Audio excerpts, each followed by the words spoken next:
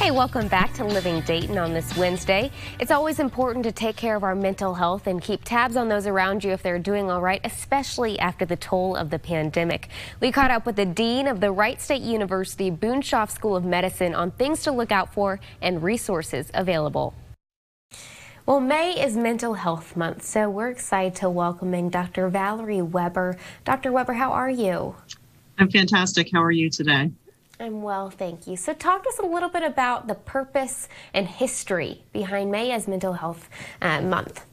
Yeah, so it was started in 1949, and it's been around all that time to really increase awareness about mental health, connect people with resources to get better and to stay healthy, and to eliminate the stigma of mental illness.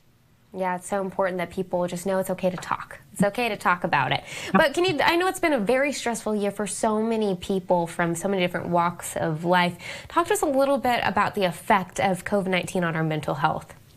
It has been. I mean, I don't think that there's been a time this stressful, for decades, maybe since the last pandemic. People have had trouble coping. There's been loneliness. There's been economic problems on families. Children have been separated from peers and have been, not able to go to school for a time. So it's been a really difficult time. And even when we're not in a pandemic, about 1 in 5 Americans will struggle with anxiety or depression. And now during the pandemic, those numbers have doubled. So it's really time to talk about this and address it and make sure people get the help that they need.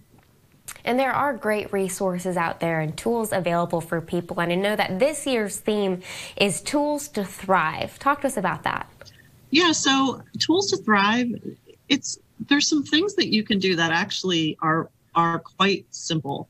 First of all, I think disconnecting from social media and not following some of the bad news, eliminating your screen time or at least reducing it and getting outdoors. There's actually a lot of research that shows just getting outside in nature around trees and around water in particular lowers stress and anxiety and improves depression. So those simple things. Some people also suggest that you keep a gratitude log or actually make a list of things at the end of every day that you're thankful for. Some people take a little glass jar and write some of those things down on little pieces of paper, put them in the jar, and then you can take them out and remind yourself on a bad day all the things in your life that you're grateful for.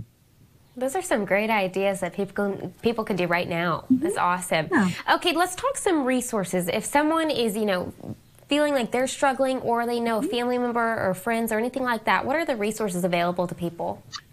There are a lot of resources in our local area. One of the newer resources that's been very, very well received during the pandemic is the Ohio Care Line. And if you call that number, you will be put in touch with somebody that is a trained listener that also can help you find resources. There's a lot of resources out on the web, the CDC website, the Ohio Mental Health and Addiction Services website. And then you can simply text the word HOME, H-O-M-E, to 741-741. And you can be put in touch with resources that way. I just want to give a shout out too to the Dayton Children's Campaign. They are working hard to help children. This is a national campaign, but Dayton Children's Hospital is fully engaged in it.